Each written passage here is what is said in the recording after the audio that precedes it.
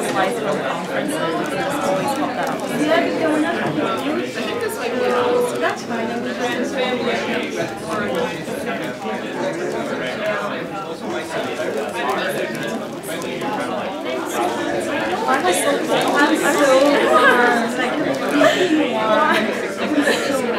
Yeah, but I know that as soon as it is, I don't know. I know what you're about. Oh, that's probably the same.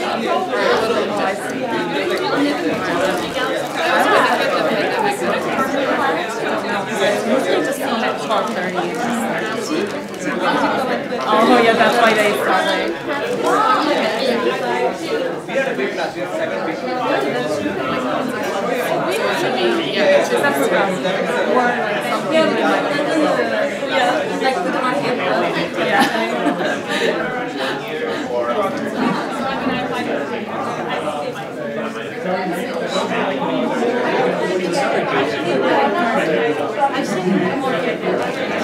It makes me feel better.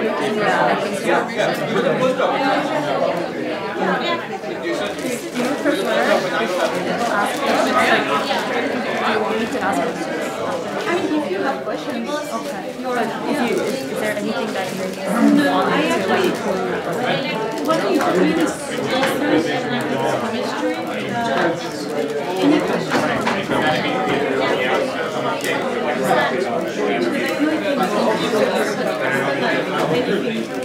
I might, if people don't ask questions, I can just ask like very basic questions. No, I know.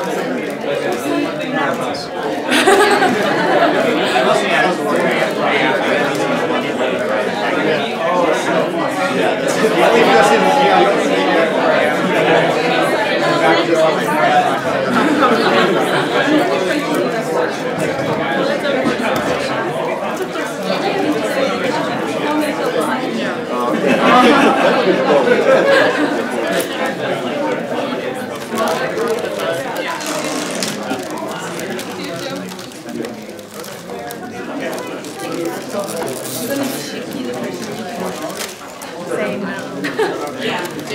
It's our first time speaking in front of CFA. Last week when I met with Emily, it was like, yeah,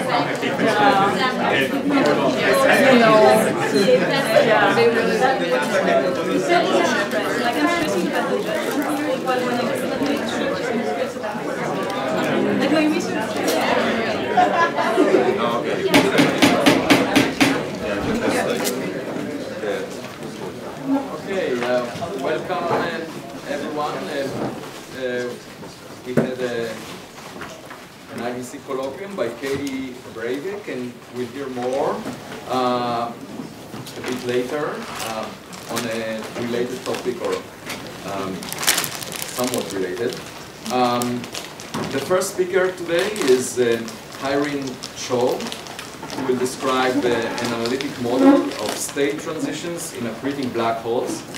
And then we'll hear from Alexia Simon from Harvard as well about laboratory journey, entrapment of hyper-volatiles in interstellar and cometary CO2 and H2O ice analogs. So that would be very interesting and timely, because there was actually paper today in Nature about the water icebergs that come from interstellar space, and there will be also a discussion about that tonight on the archive. So I encourage everyone to check it out.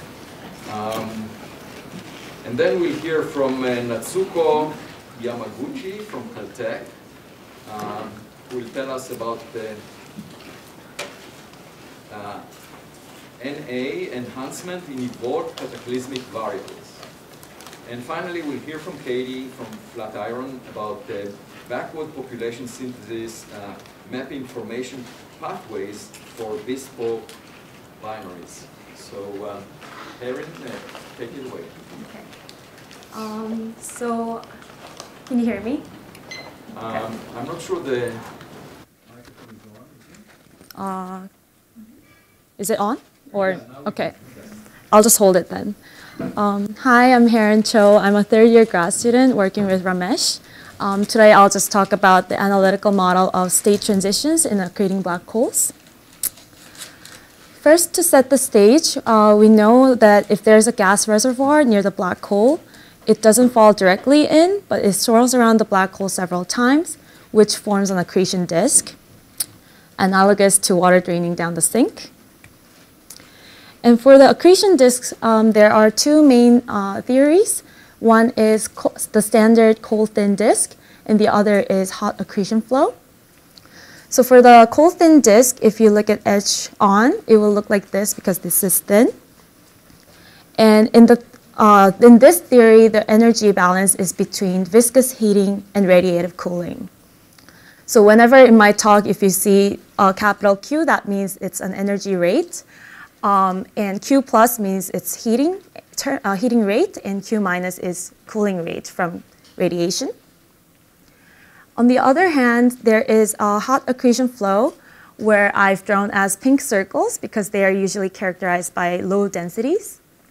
And because these have low densities, the radiation cooling is not as efficient because the radiation cooling scales as density squared. So instead, what's happening is when the accretion is heated up by viscosity, this is not radiated away, but it's accreted together with the flow, which we call advection.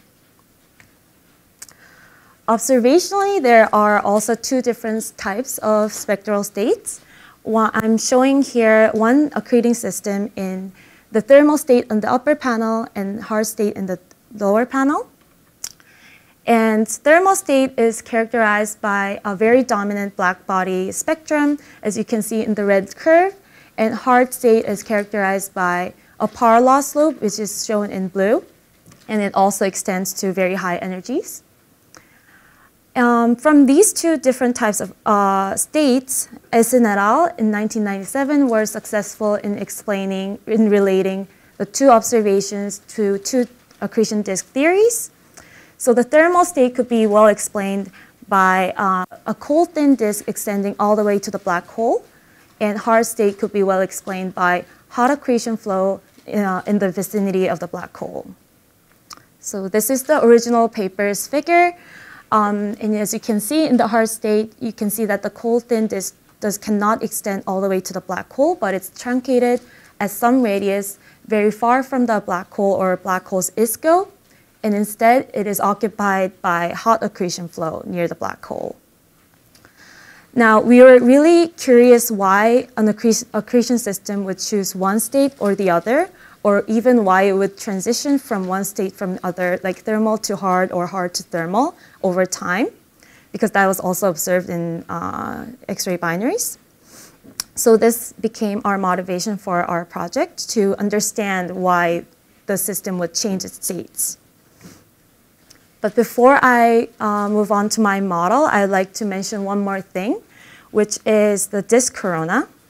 So I'm showing here the X-ray black hole binary in a thermal state where the thin disk should exist everywhere up to the black hole's ISCO. But even here in the spectrum, aside from black body curve, you still see some features of very high energy photons, and that hints us to the existence of a very hot gas near the thin disk, which we call corona. And this is very debated what the corona should look like, but this is an assumption that I will take throughout this project.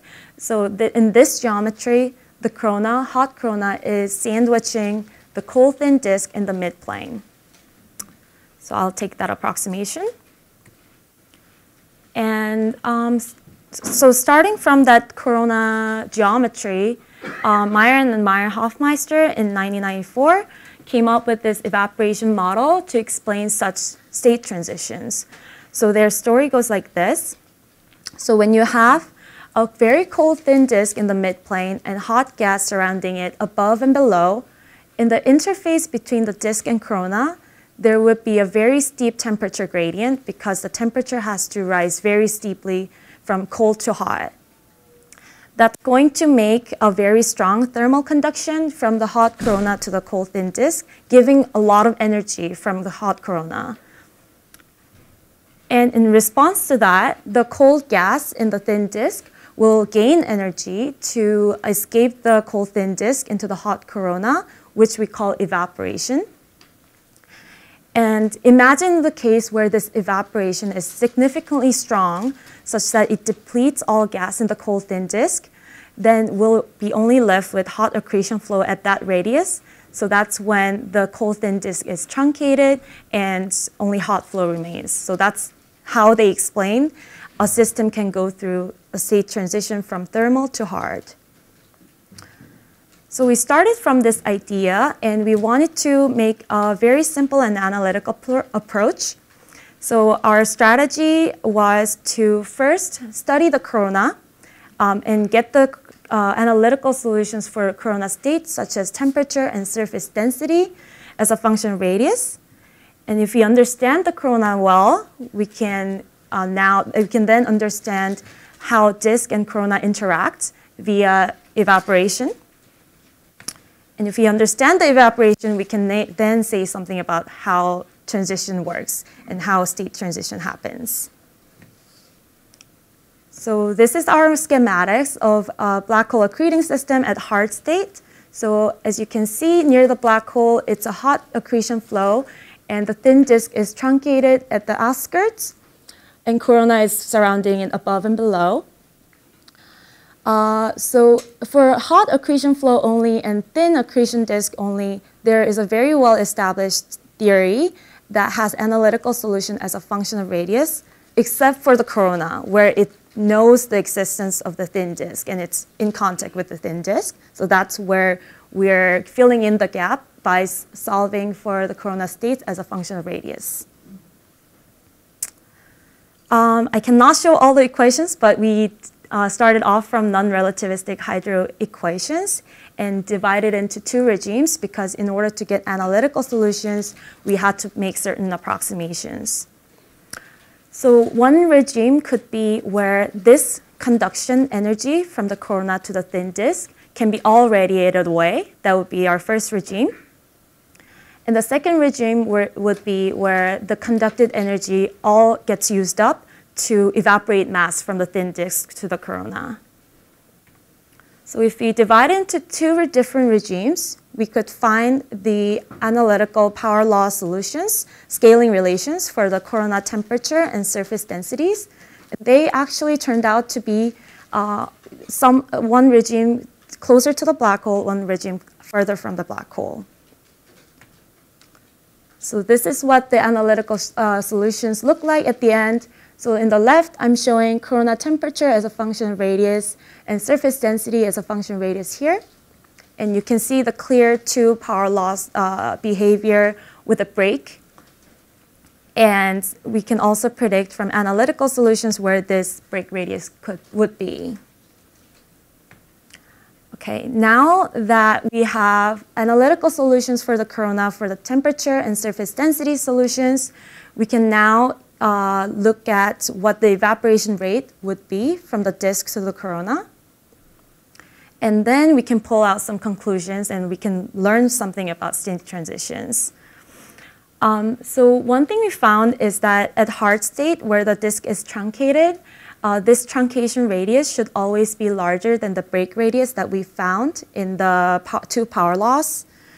And we also found that lower accretion rate always leads to larger truncation radius, which is consistent with the observational trends shown here. So I'm showing and y-axis is related to accretion rate, and x-axis is the truncation radius. And each dots are different systems. And you can see there's a negative slope, and that's exactly what our model is predicting. I don't have a lot of time to talk about this, but since our model was very simple, we could even add extra physics to it. So not only viscous heating, but we also included heating from magnetic fields, and not only Bremsstrahlung cooling, we also added inverse Compton cooling as well. And what we found was that if we include these extra physics, we found that there should be onset of disk wind at the break radius. So I couldn't really explain all the things that my project did, but please look at the paper if you're interested, and also come to me if you have any questions, since the paper is pretty long. So thank you.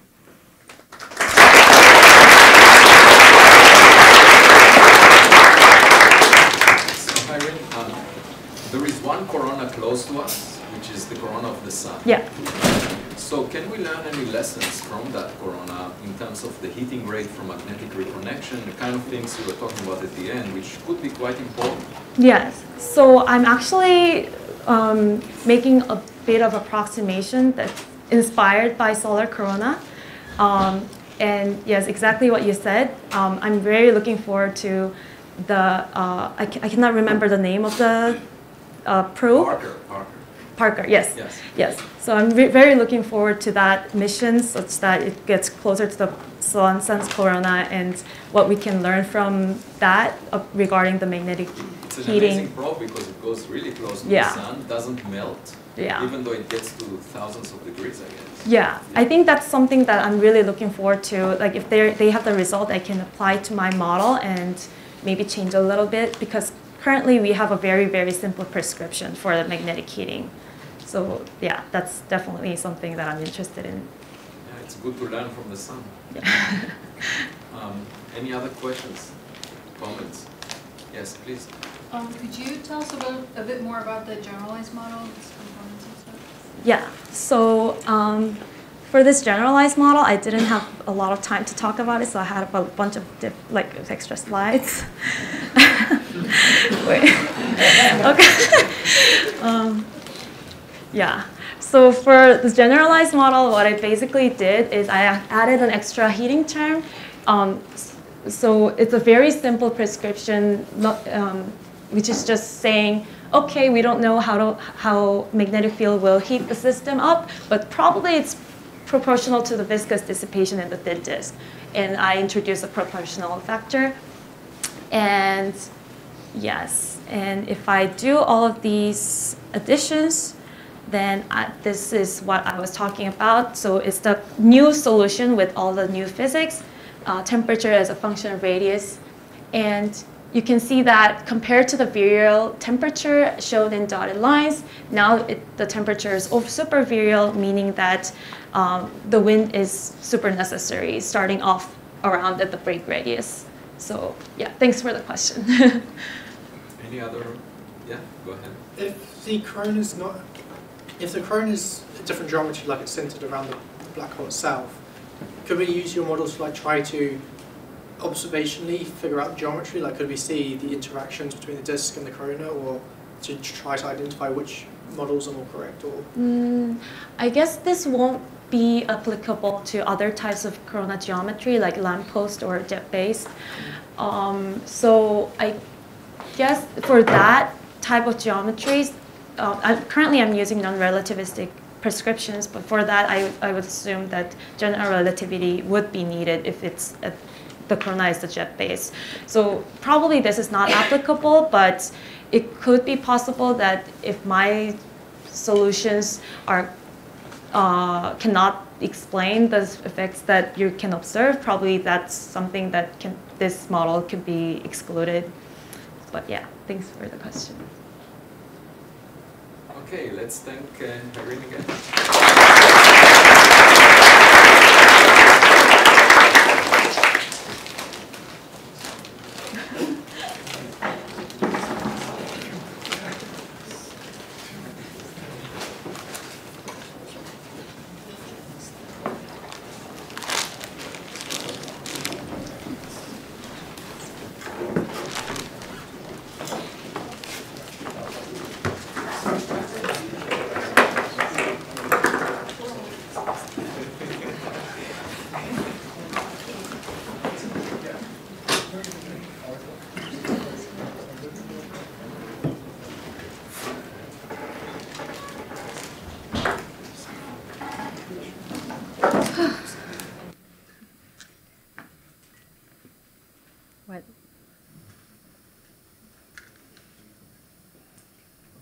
Okay, I wasn't sure. I'm counting on the time. Can you hear me properly? Okay, perfect. So, hello everyone, my name is Alexia Simon, and I'm a fourth-year graduate student working in Karin's Oberg Laboratory Group. And today I'm going to take you with me into one of my laboratory journey, which is going to talk about the entrapment of hyper-volatile in interstellar and cometary CO2 and water ice analogs. So, here is the planetary system formation pathway, so from the cloud to the denser cloud protostellar stage, then the protoplanetary disk, and then the planetary system. At each of those stages, chemistry is happening, and in the lab we can try to mimic this chemistry at this particular condition. But for today's talk, I'm going to focus on panel D, which is the protoplanetary disk stage, because the mechanism I'm studying is involving volatiles, and we know that volatiles into that stage is highly dependent on the temperature profile set by the newborn star. So, planet and planetesimal acquire the volatile through ice and gas accretion into protoplanetary disk around young stars. And the composition of those planets will depend on the distribution of those volatile in icy grand mantle and gas within the disk. And those distribution of volatile will depend on the temperature profile in the disk. So from the radial temperature gradient, we expect more and more volatile to freeze out further from the star. And so that will change the solid and gas composition for planetesimal formation. We know that most of those ices are present as mixtures, and if they are present as mixtures, there is other factors regulating this ice-gas division, such as entrapment of more volatile species into less volatile ice matrices. So we have a small sketch with the grain, and around we have the ice mixture, and we can actually do that in the lab. So here's a picture of inside of one of our chambers where we have the sample holder in gold, and we have this window which represents the grain, and on top of that window we can create an ice. And so here is a zoom in of a created ice. Another way to look at entrapment is to look at here a water matrix. And so within this water matrix, we're going to have an hypervolatile, which is in this case nitrogen, into it. So the nitrogen can't escape as long as the matrix is either broken or totally desorbed. So entrapment is important because it's going to allow hypervolatile to be present at higher temperature than previously predicted, and so be present in the solid form closer to the star.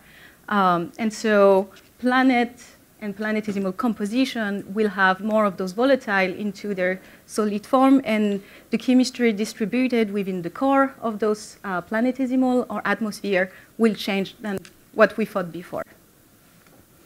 So from previous work done, we know that water can entrap a range of hypervolatile in either binary mixture or multi-component mixture at different quantities. And from a previous research that I've done, I also noticed that CO2 can actually entrap, in that case, CO volatile, even more efficiently than water. And the reasons why I was looking at CO2 is because CO2 is the second most abundant volatile after water in disk and interstellar regions.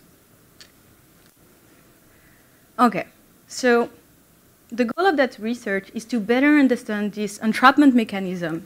I want to understand if this entrapment is going to be dependent on the ice matrix or on the volatile inside the matrix, because too few quantitative data exist to actually make a predictive model.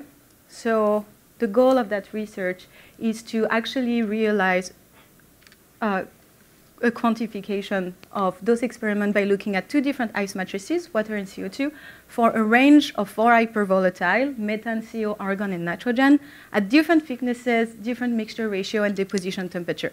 And the reason is to be realistic to what we can have in the protoplanetary disk. So now let's talk about doing this experiment. So everything starts within the gas line. So I'm going to have a gas mixtures. And this gas mixture is going to enter into the chamber through what we call the doser. And this doser is going to go inside the chamber. And this gas mixture was directly going to freeze out onto the window, which is at really cold temperature of 10 Kelvin. And there is 2 ways of doing the composition analysis of that ice. We have the infrared, which I'm not going to talk about today. And we have the mass spectrometer, QMS. OK. So up to now, we have our sample holder with our created ice at 10 Kelvin. And in order to know if I have entrapment, I'm going to warm up that ice at 1 Kelvin per minute until full desorption of my ice. And so this will be recorded by my QMS, and that will give me what we call a temperature program desorption curve.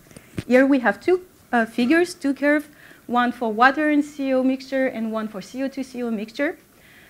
There is multiple things to talk about on those plots. So first, focus on the blue lines, which are the ice matrices. We can only observe one peak, which corresponds at the normal temperature desorption of our ice matrix. And in the case of CO, we have multiple peaks. The first peak corresponds to the normal temperature desorption of CO, which is around 40 Kelvin, and we believe that's the quantity which is at the top of the ice. Then we have the last peak, which desorbs at the same temperature as our ice matrix, and that's the quantity which is going to be trapped into our ice. And so that's the quantity I'm going to measure to create this entrapment efficiency for my research. Finally, in the case of CO2, we can observe this middle peak. This middle peak, we think it happens while the temperature is increasing. We have some desorption of CO during CO2 restructuration, so going from amorphous to crystalline ice matrix. OK. So now let's build an experiment. So we take one ice with one hyper-volatile at one ratio and one thickness. That gives us one experiment. And for the same ice hyper-volatile, I can create 4 conditions. So in total, when doing the other ice and hyper-volatile conditions, it gives a total of 32 experiments. I wished. But for today, I'm just going to show the 32 best experiments. So I'm directly jumping into the results. So remember this last peak from my TBD curve? That's the quantity I'm going to integrate to actually have on my y-axis my percentage of entrapment. On my x-axis, for one matrix, I'm going to consider one volatile at the 4 different conditions. So on the left, we have the CO2 volatile, and on the right, the water mixtures. Overall, we can see that the highest entrapment happens for the more dilute and thicker ices, and these all range at around 60% entrapment. Another way to plot those results is by doing the comparison between CO2 and water, and overall, at each condition, CO2 and water are efficiently trapping those volatiles. And finally, another aspect that we looked at was the deposition temperature. So remember, when I had my sample holder with my created ice, I was at 10 Kelvin. Now I'm going to do the deposition at 20 and 30. We don't see any change, except in the case of methane into CO2. So the main points to remember from that research is that this entrapment mechanism doesn't seem to be sensitive to the ice matrix, since we have observed that CO2 and water entrap those volatiles at the same efficiency, but as well as it doesn't seem dependent on the different hypervolatile that we've studied here. And finally, it doesn't seem to be sensitive at temperature below 30 Kelvin, which I would like to precise is a temperature below which the hypervolatile desorb. So finally, more hypervolatile can be trapped into the protoplanetary disk ices than previously predicted from existing model. So now, from what we know here into that binary research mixture, those ices can be present up to like 60% more abundances closer to the star. And so that can change the composition of the forming planetesimal planets. But in order to better understand this mechanism, we have some ongoing work going into the lab where we look at multi-component mixtures, but for the moment, Chicha is looking at water directly mixed with the 5 hypervolatiles. We also look at deposition temperature, which are going to be higher than the hypervolatile desorption temperature, and finally, thicker ices. Thank you so much.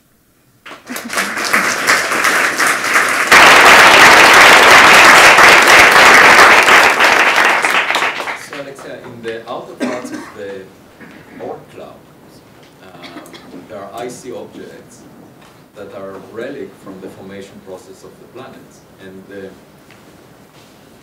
every now and then we see a long period comet coming from there. And so the temperature over there could be 10 degrees or less than 30. So can we learn anything by looking at the cometary evaporation of these? Yes. Something that complements what you did. Yes, we can totally learn from the abundances that comet is going to carry, and we can try to make some relation. I don't want to go too forward because in that case it's only binary mixtures, and we know that into those planetesimal comets it's more complicated. There is more substances, but we can know obviously from the outside of the comet. But I think we can have so much more information if we will be able to look into the core of the comet. I see. So in the lab you can isolate better the physical conditions. Yes. Here, so we are at really low pressure. We are 10 to the minus 9 torr and 10 Kelvin, and we can manage this temperature, and we can really manage the mixture that we are choosing to do. So here is pure binary mixture. So I have only water and one of the volatiles. So it's a pure entrapment mechanism. Nice. Okay, comments? Charles? Thank you. I find this very interesting. Could you give a sense of how long this takes?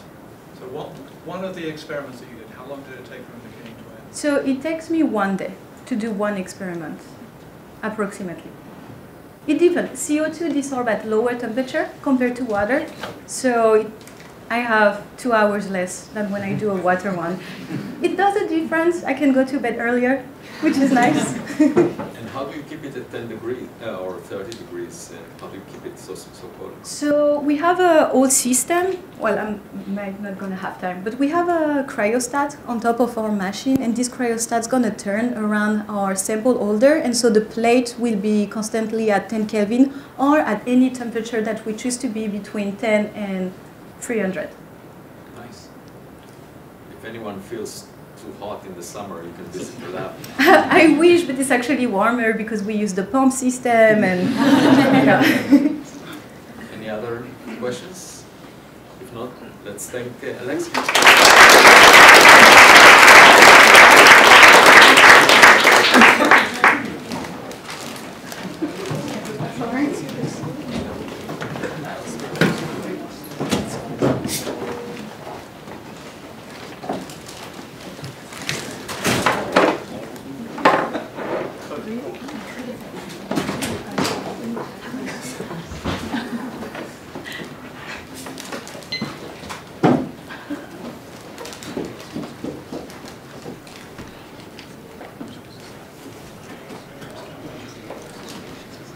Hello? Okay, can everyone hear me? Yeah.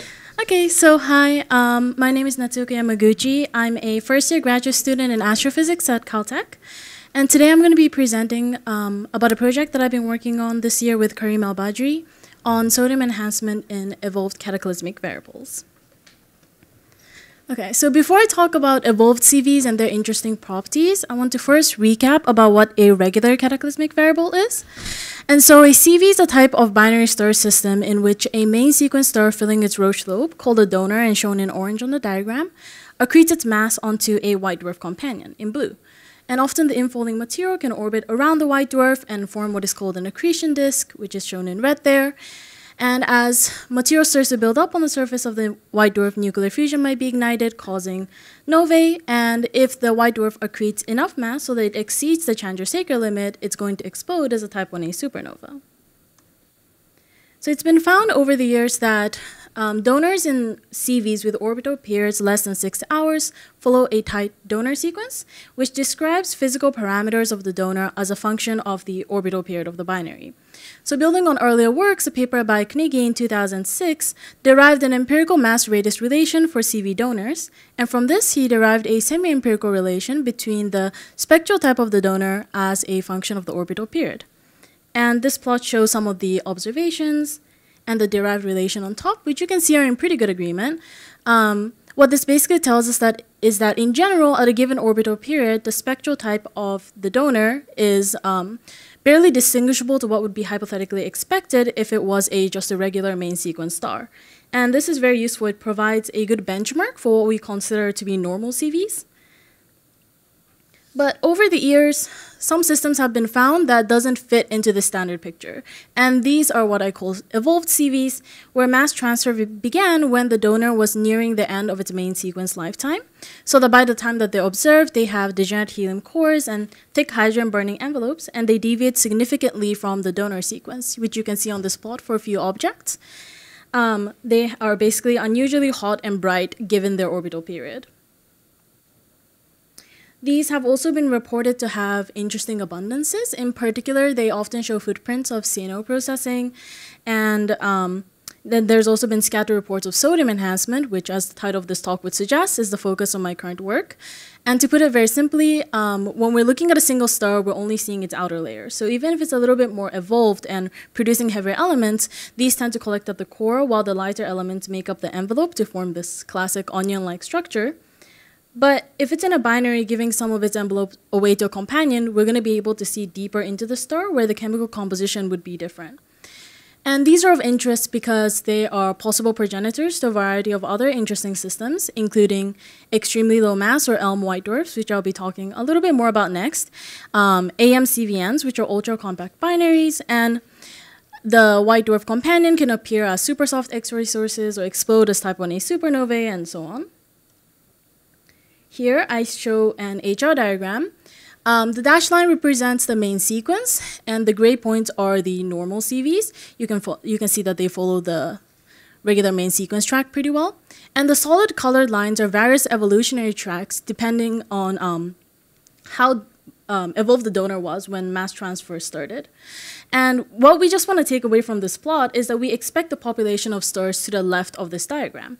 And this is where extremely low mass or ELM white dwarfs come in, shown in pink. And so these are white dwarfs with masses less than about 0.3 solar masses, and to reach such low masses would require such high mass loss rates that they're only thought to form through binary evolution. The majority of the currently known ELMs was found as part of the ELM survey, which was led by Warren Brown here at the CFA, and they used color selection from SDSS photometry, and the complete sample included white dwarfs with surface gravities or log Gs above around 5.5 and effective temperatures above 9,000 kelvins. But what about this empty space in the middle? And this is what the Barthel and Elm survey in 2021 looked for. So cooler, more bloated objects that still have ongoing mass transfer or that have only recently detached, that may be the progenitors of these ELMs. And so these cannot easily be found by just the color alone because they have similar colors to main sequence stars. So they used a combination of data from Gaia as well as light curve variability from ZTF, and they found a total of 51 candidates, 21 of which they obtained spectra for. These have effective temperatures from about 5,000 to 7,000 kelvins, and their orbital period is somewhere between 2 to 6 hours.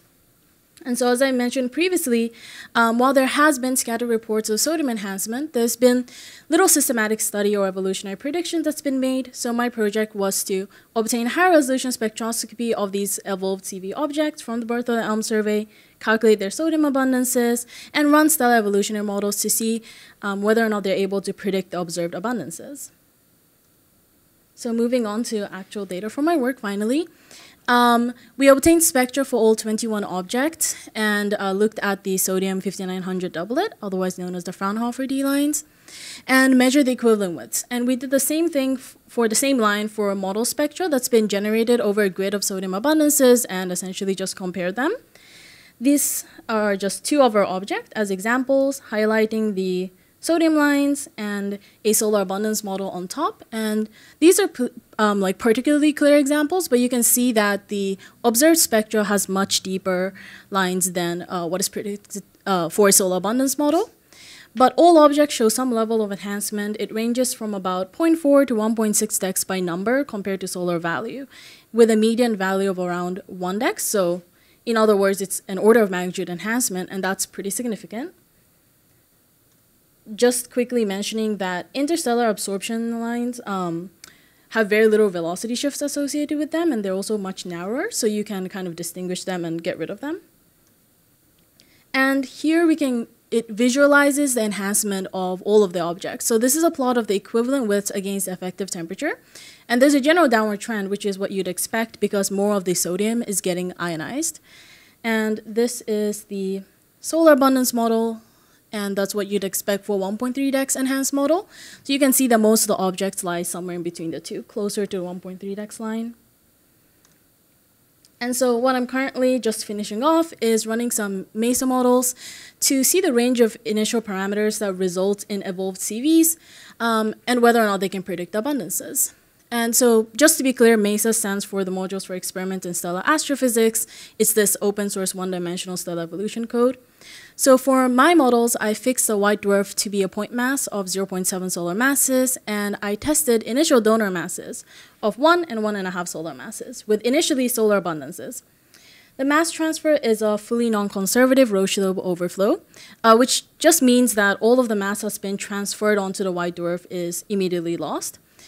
And importantly, the default nuclear reaction network in MESA doesn't actually track sodium, so we made sure to switch to one that included the neon sodium cycle.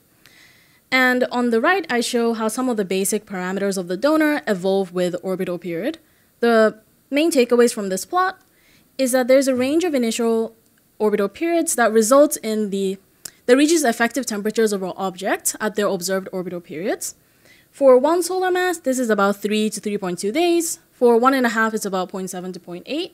So it's shorter and narrower for the higher mass, and that's to be expected because more massive stars have thinner convective envelopes, and that's related to a slower rate of angular momentum loss. So that means that the two objects have to be initially closer together. And also more massive stars evolve more quickly off the main sequence. We also see in all of these plots that the more evolved that the donors are, so the darker the color of the lines, they reach shorter periods where they would be observed as AMCVNs. And the last plot is really just showing us that the more evolved that the donor is, the less remaining hydrogen that they have, which is to be expected. And as for the surface abundances, we find that at the observed orbital periods, we expect an enhancement in helium, and this can simply be explained by the fact that we're seeing the core of an evolved donor that's gone through a decent amount of hydrogen processing. We also expect to see a deficit in carbon and a little bit of deficit in oxygen and an enhancement of nitrogen. And this is typically what is seen for CNO process material. And that's just because the slowest step in the cycle is going from nitrogen to oxygen. And as for sodium, while we do expect to see a significant enhancement, it's pretty sensitive to the initial orbital period or equivalently how evolved the donors are. And at 1 solar mass, donor, we expect a maximum sodium enhancement of about 0.6. And for 1.5, we expect it to be about 0.7. And that's lower than what is seen for the majority of our objects. There are many possible reasons for this discrepancy, one being that the reaction rate from neon-22 proton capture to sodium-23 is known for having a very large uncertainty. And while this doesn't directly translate to an uncertainty in the final abundance, that's something we should keep in mind. And okay. Of course, we could also be overestimating abundances. This could happen if we're underestimating the donor temperatures or not taking into account helium enhancement. So what my models basically show is that while we do expect to see significant sodium enhancement in evolved CVs that aren't seen for regular CVs, the models do seem to underpredict it. And yeah, that's it for my talk. Thank you so much for listening.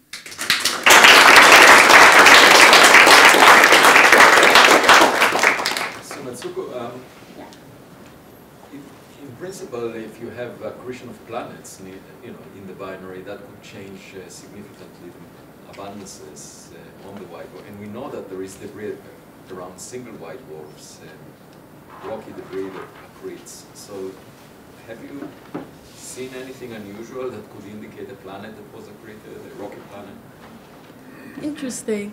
I don't think so far that there's been like any evidence of something super unusual happening otherwise. Of course, there could be contributions from like external things, but we also don't really see evidence of that, which we could see if we follow the spectrum over the entire orbit and saw if there's like some kind of other contribution that's like not without the same rate of velocity shifts as a donor. So it follows this. So if it engulfs it, maybe something like that could happen, but there doesn't seem to be any evidence of external contribution. Yeah, we see it for, people see it for single white dwarfs, but perhaps in binaries as well. So that would be nice to look for. Yeah, definitely. Okay, other comments, questions? Yeah, go ahead. That was very nice, thank you. So you've got me thinking about the difference between the solar model that you're using here and the sodium one. So these, you can go know about particular plots just fine, but just thinking about this perhaps naively, because I don't know very much about CVs, is if you have, say, a solar type star in a 6-hour orbit, then it would be tidally locked and spun up, right, pretty fast. And so then you might have enhanced stellar activity. In that case, the sodium can be an activity indicator for very active stars. So you might even have greater enhancement of the sodium than you're able to account for here. That is a really interesting point. Maybe we should talk about that, because if it, we can explain that there is higher sodium abundance. That's exactly what the kind of thing we would want to explain our observations. So yeah, thank you. We are making sure that it is tidally synchronized, but I don't think that MESA by default accounts for the extra activity that could come from that. So. Right, if you're comparing it to the sun, then the sun is orbiting a much slower rotation rate than these sun-like stars. Right, yes. So it is tidally synchronized, and so the rotation rate should be faster. And we did try to look at the effects of rotation, like mixing and stuff like that could happen, which preliminary results show that it's not having a significant effect, at least with the MESA models, but there could be more complex effects that's happening, so yeah.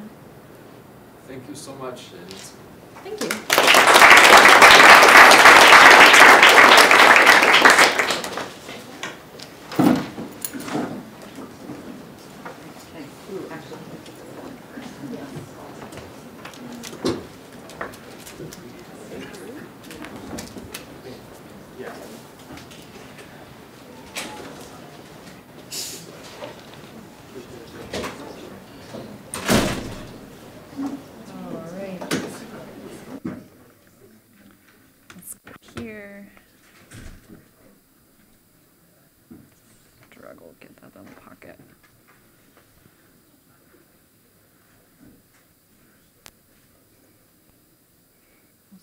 Good. Cool. Okay, people can hear? Good? Great. Awesome. All right, so my name is Katie Breivik. I'm visiting from the Flatiron Institute. In fall, in a few short months, I'll be headed to Carnegie Mellon. That's the one not in California. It's the one in Pittsburgh. If you're going to be applying for postdocs sometime soon, please let me convince you why Pittsburgh is actually a really killer place to do a postdoc. Top reason, you can buy a house. So start there. Good. Okay, there's also other reasons too that I could tell you more about later. Okay, so I'm going to be talking, this is a talk that is, I have a hammer and I'm looking for nails. That's what the point of this talk is. As motivation, I'm a person who's stoked about binary stars. You already saw this slide if you were at the colloquium, but if you didn't, I posit that you should care about binary stars. That's it. If you don't, you're going to soon. They're going to become a limiting noise source for you. If you really genuinely think binary stars are useless, I would love to talk to you, because I bet you we can find at least a tacit connection. Like, I've done this for a few years, and it's always kind of fun. Okay, so the title of the talk is Backward Population Synthesis. For you to understand what backward population synthesis is, I'm going to go very quickly into what forward population synthesis is. The idea here is, at least for binary population synthesis, when you forward model, you use binary evolution theory. You take a code like the code I developed, Cosmic. You can also use other codes like Compass or Star Trek or whatever. You model a population of your interested sources. You compare that to a large observed population. You re-inform your binary evolution theory. You try to narrow down your uncertainties until you actually learn something about binary evolution theory. I'm not going to spend too much time on this, but you're in luck. You have two of the world's foremost experts in forward modeling population synthesis here. One of them is Floor.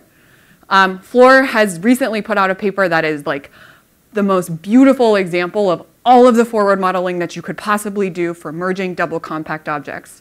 What you see on this slide is 560 models for every merging binary compact object in the universe. The different binary evolution assumptions are all the letters. The different star formation history assumptions, which give you ages and metallicities, are vertical axes. And what Floor did was basically say, okay, we're going to model every kind of binary evolution, we're going to model every kind of star formation history, and we're going to compare to this merger rate here that's measured by ground-based gravitational wave detectors. And what Floor showed beautifully is binary black holes are extremely sensitive to this vertical shift. That's metallicity and star formation history. She also showed beautifully that binary evolution assumptions create these waves that are orders of magnitude in scale. So that's an idea of what you would do with forward population synthesis. You use all of the models that you could possibly think of, forward model something to compare to, in this case, observed merger rates. There's other things that you can do too. Lika put out a beautiful paper that shows that within isolated binary evolution, different formation channels produce qualitatively and quantitatively different observables to compare to. So when we get 1,000 mergers from third generation ground-based detectors, you can literally compare delay times, as you see here, versus black hole masses, and determine by the relative rates which of these parameters fits. That's the idea with forward model population synthesis. I love it. I also do it. I do it for lots of things. I don't have time for that in this talk. What motivated us to think a little bit differently was actually an Aspen workshop where we got together a bunch of people to say, where did the black holes come from? And we had people from the dynamical formation channels where you dynamically put black holes together. You can put them together lots of times.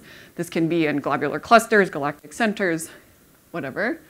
Or there's isolated binaries. Floor did a poll that was one of the most sad things that's ever happened to me in my career, which was she said, in 30 years, what will we know? Will we know where the black holes come from? And the unanimous answer from the whole workshop was absolutely not. And so we were like, what are we doing? What are we doing here? I don't understand. So we went to the weird Aspen bar that you go to that you can afford because we're not millionaires. And myself and Kay Wong and Will Farr decided, what if, instead of thinking about formation channels, we go backwards. And so we say, let's take an observed thing, model the hell out of it, and then see if it tells us something about binary evolution. The idea that we took and ran with was actually pioneered by Jeff Andrews. And the idea here is you, instead of forward modeling a whole population, you pick a source. In this case, that's GW 150914. Of course, that's the first one you do. It's the first binary black hole merger. And you actually just Monte Carlo sample over all possible initial conditions. So Jeff mapped out every way within a binary evolution model you could make a 150914. There are two channels that you see that primarily come out. Good, fine. This is what he did. There's something that really bothered us. And it's that if you look at the LIGO posterior, the binary evolution doesn't cover it all the way. The orange and the blue don't cover the gray. And we were like, that's because Jeff picked one binary evolution model. So we extended it with our tool called BackPop. And now we map gravitational wave events onto initial parameters, but we actually also let our binary evolution flags change too. So this is literally any way that you could make a binary ever. What is that with GW 150914? This paper that we put out was basically a proof of concept, does this work? Because you would think the dimensional space is way too high. The answer is it is, unless you're careful about the sampling. I don't have time to talk about that, but if you're interested, we have the paper. What we found is that it's a really valuable tool. So 150914 is actually really easy to make. That is reference or seen because we don't have really strongly measured parameters here, right? There's a lot of the whole square is filled in with colors. But there are some things that we are really, really stoked about. And the one that I really want to highlight is if you can see this direct vertical line at M2 equals 80 versus the accretion efficiency. That is something that we saw on the table and we were like, oh, what's happening there? Why are we not measuring this at all? And the answer is actually because at 80 ZAMS mass for secondaries, they preferentially pick 80 ZAMS mass primaries. Those systems go into only common envelopes, and therefore you don't measure the accretion efficiency. So by doing this, we've just like totally mapped out a channel without even thinking about it. So we were like, okay, this is probably cool. We did a proof of concept where we looked like at a parameter versus the mass. This is very like hand-wavy, higgledy-piggledy, so I'm gonna get to what I actually think is very exciting and where we were able to really use this tool quickly and ascertain physics rapidly. And that was used in Kareem's recent discovery of Gaia Black Hole 1. So I have predicted that Gaia will find tons of these things. When Kareem found it, I was like, yes, like this is amazing. I'm so stoked about this. It's a beautiful black hole. Like there's no way that it's not a black hole. Kareem sent me these parameters and was like, how do you make this with a binary? And I was like, oh, I'll tell you. I can model every single way. And so we did that. And we immediately started running into problems, like immediately. And I was like, oh no. So the first thing that we found to map onto Gaia BH1 is that the 0 main sequence mass ratio is completely insane. 71 to 0.9. Like that has never been observed. The contraction onto the main sequence lifetime, like the whole black hole progenitor went through its whole life, did whatever before this G star contracted onto the main sequence. So we were like, uh-oh, like, I don't know. And then we looked at the binary evolution physics, and that's where things got really bad. So the way that you would make Gaia BH1 is that you have a big, in this case 70 solar mass star. It evolves off the main sequence, it fills its Roche lobe, it goes into something called a common envelope, where you basically take your initial orbital energy, you dump it into unbinding the envelope of this star, and then you get a final orbital energy that is determined by the orbital period. This efficiency was 13 times the size of the orbit. So we were like, cool, we didn't make one. Like it didn't work. We're excited because we actually were able to model the kicks well. And it worked. But the punchline was we were basically within an afternoon able to rule out isolated binaries as the formation of Gaia BH1. Ooh, wait, I don't want to do this. It's fine, whatever. So this was a good example of this. And what I'm here trying to figure out is if anyone else has binaries for us to hit this, hit with this hammer, because we're pretty stoked about it, and I would really like to have one that actually is from binaries instead of from something else that we don't understand. And that's all. Thanks.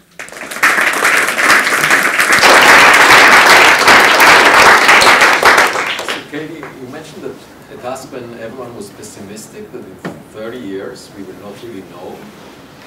But that obviously precludes electromagnetic counterparts because they could help us, right? And did anyone think about a way of, using LSST in combination with the gravitational wave detector? And I mean, maybe there is some electromagnetic signal somewhere if it comes like from a galactic nucleus.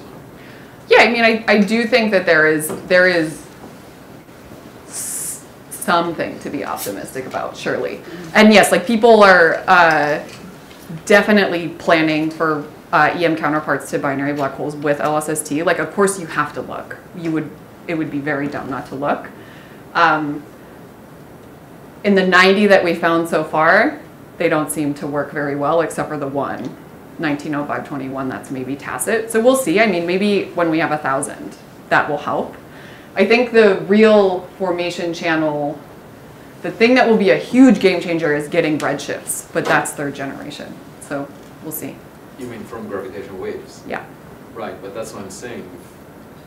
If we can't imagine something that nature does, which would produce for LSST a signal that we currently cannot detect because there is no survey that deep, Right. That will change the game, and then you can be more optimistic. Yeah, for sure. Well, I mean, we can be, there's reasons to be optimistic. I spent the whole colloquium telling people to be optimistic, so I hope that there's reasons, but yeah, that's, Sure. yeah. Comments for Katie? Oh, go ahead, Chen. So, backward versus forward, it's the same data, it's the same basic physical models. So in principle, I feel like backward and forward should be the same. And in other fields, when there's a difference, it seems like it's because in one approach, you're throwing out a lot of information. Oh, yeah, okay. So like in the backwards case, you're using a lot of information about one thing, which is normally, I think, not included in the forward modeling like, program, even though in principle, I guess it could. So is it just a question of like how you compress the data that you're comparing to in each case? Yeah, basically. So in this case, floor models every binary black hole that there is. If you modeled every binary black hole with every single combination of parameters, this like would crash a computer to make a figure of, because there's so much data to play around with. And this was already like a gargantuan library, like catalog problem, basically. So for us, like here, we literally sampled like 4 million different combinations of all the parameters to map that out. So it's just like, as a human, it's very hard to do that for a whole population moving forward. Well, maybe AI could help us. This might be, I don't know. I don't understand AI. Maybe we should just like take this figure and put it into ChatGPT. ChatGPT 4. Yeah, right, yeah, the 4, that's right, because the 3 won't take the picture. But. Any other comments? Thank you so much, Katie. That was very